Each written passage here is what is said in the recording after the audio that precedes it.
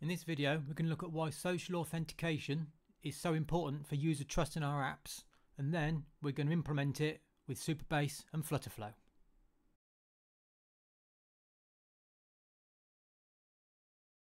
Right, so why do I think this is so important to put in our app, especially if we're small niche app builders? Because doing a bit of research, it's not very scientific, but bear with me. Looking on Reddit, I saw a post on Reddit about this, and it made me think, this is important, that we should definitely include this stuff. So I've got one here. It says and it's people responding to a question about how many people sign up with Google Auth or GitHub or Microsoft or whatever, and how many people sign up with email and password. So got one here, a few responses. We've got 7% Google, 10% email password, 10% Microsoft, 10% LinkedIn. We've got 9% Google, 9.9% email, 0.1% everything else, and that says a large B2C service. We've got enterprise B2B, which was 70% email, 30% Google, which I guess makes sense, but still quite a big chunk. Then we've got 95% Google, 5% Microsoft and username and password. Then we've got 80% Google, 50% email, 5% Microsoft. And then, from a personal perspective, if I go to an Apple website and there's an option of Google or Apple ID or whatever, I'm always going to go for that because it's just easier. It's a bit more trustworthy on a website that you don't know. So I think for generating trust with people that come to your website and your users, having these as options takes a massive step to somebody going, do you know what? I will sign up for this because I can do it with Google. Just one click, you see the auth screen. Agree to the scopes that you're allowing the app to use, and away you go. And it's also on its most basic form, which is what I'm going to show you, really easy to set up.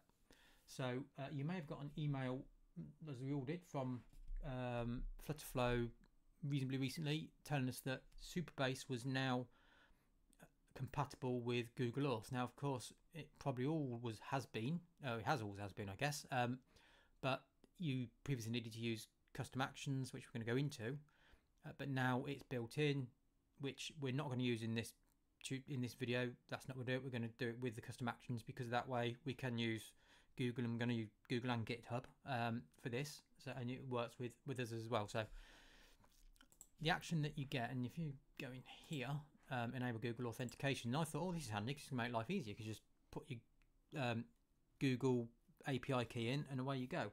However, I think this is the case for me when I tried it, and I'm probably assuming it's still the case. You put your Google ID in there, but you need to put your iOS client ID as well, and that is a required field. So unless you've got one of those, you're not going to be able to use it anyway, unless Flutterflow have changed that since I tried it when it first came out.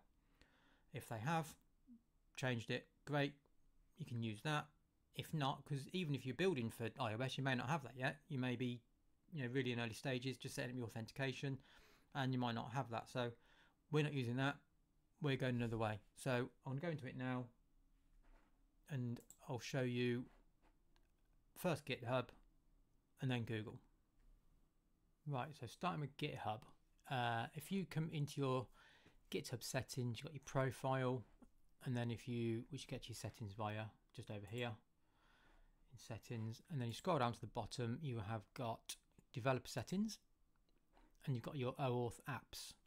So we've got auth test, that's the one that I've got set up for my blank auth template, and I've got a test, which is one of just going to run through now. This is just one that is just purely for the purpose of this. So essentially all you do, you have to, when you get the screen to set this up, you have to type in the application name, your homepage URL, which is the URL of your app. So if we go into your URL configurations, that's this one, which could be that, could be obviously Flutterflow, when it could be a custom domain depending on how you've done it. The cloud description is optional, and then you need your callback URL, which I'll show you where you get that from in a second. And then basically you just get an option to save it, and this is the screen you come to, and there you'll get your client ID, which you need to copy and paste into Supabase, and you'll generate a client secret, which will ask you to log in to do so. And then you get a client secret here again, which you can copy and paste into Supabase. So I'll go into the Supabase side now and show you what we do just there. So in Supabase, if you go authentication and providers, you get this list, which you've probably seen, list of all the different auth providers you can use with your Supabase based apps. We're dealing with GitHub now. We're going to look at Google in a minute. The process is essentially the same. So your client ID you'll put in there. Now, for obvious reasons, I've just removed the one that I'm currently using. And your client secret you will copy and paste into there. And then the callback URL, which you put in your app you create in GitHub to use OAuth, that's what you put in there, and this is where you get it from. So to make this work on the Supabase side in its minimum form, that is all you have to do. I've got something else which I'm going to do right at the end, which is a trigger to populate your public.users table rather than your just your auth.users table. But on essentially in its simplest form, this is all you have to do to make it work on the Supabase side. So if we head over to Flutterflow, this is the create a counter page. So you see we've got the buttons for Google and GitHub. They are just standard buttons, just using the icons for GitHub and Google, so in a bit of text. They look pretty good to me. So on here, all you're doing is calling a custom action, and this one's called GitHub Auth, and the one for Google is called Google Auth. Basically, they're just two very simple custom actions, very small function. So let's take a look at those next. So Google Auth, GitHub. So we're not returning any values and we're not adding any parameters into it, and it's pretty simple. We're calling the function. We're using the Supabase client auth, and then this command, if you look in the Supabase docs, this command's there. It's signing with OAuth provider, and then whichever provider you've chosen to use. So that will be whichever one of these are, and what that does then is triggers the auth provider to show you the auth screen where you log in, agree to the usage of your email address, whichever scopes that the app is going to use, and then you're logged in and you're good to go, and that will put you as a app user within the auth table, users table, which we currently don't have any. Took them out so I can display it, so I can show you this. So that's basically it. So this will be available on a link down below as usual. So I'm just going to demonstrate the GitHub sign-in, and then we'll go and look at the Google creating the credentials you need, and then we'll look at the trigger function for the public.users table. On our create account page, if we continue with GitHub, well, this is the auth screen that to sort of authorize the app. Now, one of the things about, I'm using Supabase for instance, and you can't put custom domains. So if you're going to do this and not just for test purposes or internal purposes or whatever, you're going to want to change that because nobody's going to sign up to that. It looks pretty dodgy. So all you do though is email address read only. That's all it's going to use. Authorize it, and then you're being redirected and you are logged in to the application. If you've seen any of the videos, you've seen this dashboard, blank dashboard before. So if I go to the Supabase side, we have now got a new user, provider GitHub, logged in. So what I'll do now, I'll do exactly the same thing with Google, and I'll show you that, the auth screen that we get from there. So now we're going to sign in with Google. Click on continue Google button. Up comes the auth box essentially. Which account do you want to use? So you've got the URL again. If you really need that to be a custom URL, obviously, and then it tells you what scopes that you're going to be sharing. Click on, and it's a one-click sign in, and there you go. You are in. That's Google Auth done. So we'll go now. We'll have a look at Supabase, and we'll show you the new user there, Auth Google. And if we go to the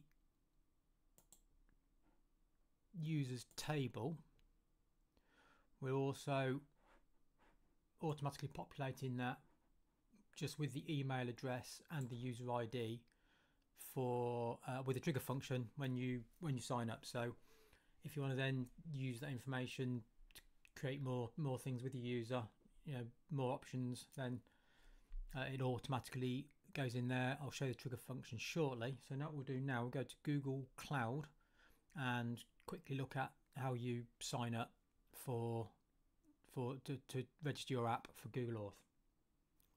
Right, so this is the Google Cloud Console. Now, if you're used Firebase, you'd probably seen this before.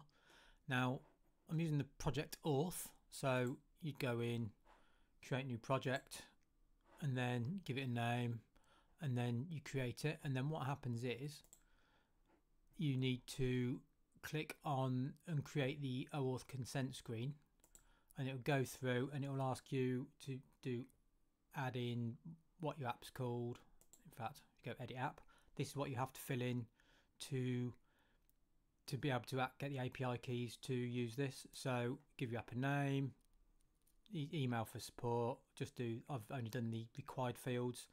Again, you'd want to fill all these out properly, I guess. The authorized domain is your callback domain from Supabase, which we talked about earlier, and then developer contact information. And what that will then do, once you've done that, if you save and continue, it'll ask you what scopes you want to use, and that is what information that you want to be able to see from the users. And depending on how sensitive that information is will depend on A, if they'll let you do it straight off the bat, and B, if your app will need approving by Google. So you can add and remove scopes. There's tons of them. I've just got the basic one just literally for logging in. And then I've got no restricted scopes because they are you have to jump through quite a lot of hoops with Google to be able to do that. This is, as you can see, it's much more involved than using the GitHub login. Save and continue, and then you can add test users. And I've got this as a test app, so it doesn't go live that way. Again, you don't have to have Google approve it. So what we've done, you can have up to 100 users. There's actually half a dozen on here, but I've deleted them all for obvious reasons just to show this. So that's it. And then your credentials, once you've gone through all that, your credentials will be in the credentials menu on the left. So you just go in there and you've got your credentials. It's APIs and services at the top.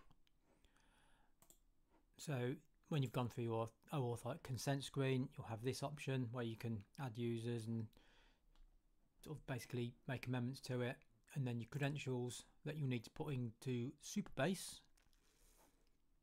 is what you'll get from here. Basically, you've got the client ID, and then there will be a client secret, which again you'll copy and paste into Supabase, which I'll just quickly show you now before we go on to the the trigger functions.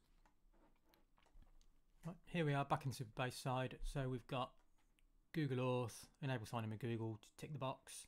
Put your client ID in there, your client secret, which you'll get from the Google Cloud Console that we looked at a minute ago, and then there's your callback ID. So it really is very similar to GitHub, and it's pretty easy to set up. So that's all you do. So now let's go and look at some trigger functions.